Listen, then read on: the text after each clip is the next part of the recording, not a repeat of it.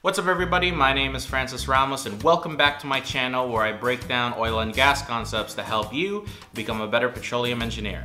Today I want to do things a little bit differently. I want to speak directly to the incoming petroleum engineering students, aspiring petroleum engineers, and because I was recently emailed a bunch of questions that revolve around this topic, and that topic is the petroleum engineering career.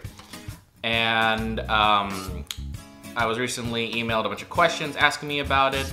And Fernando, if you're watching this, thank you for letting me share my responses with the internet. So let's get started.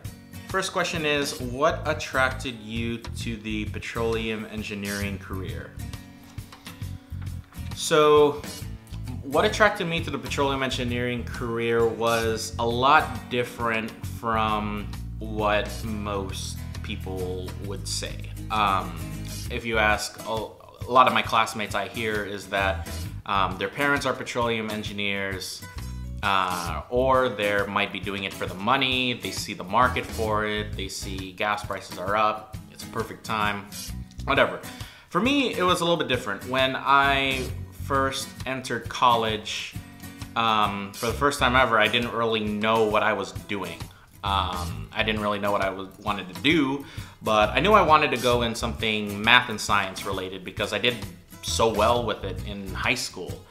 When it came to petroleum engineering, I stuck with it because to me it was the most fascinating out of all of the other engineering. I really liked the idea of being able to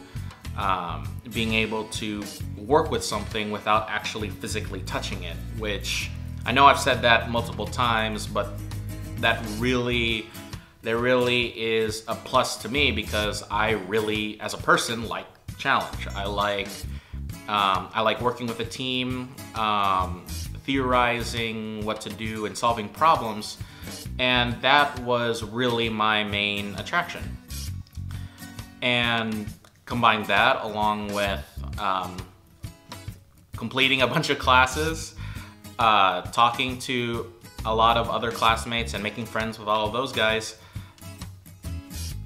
It's wonderful being a student for petroleum engineering, and I can't see myself doing any other engineering.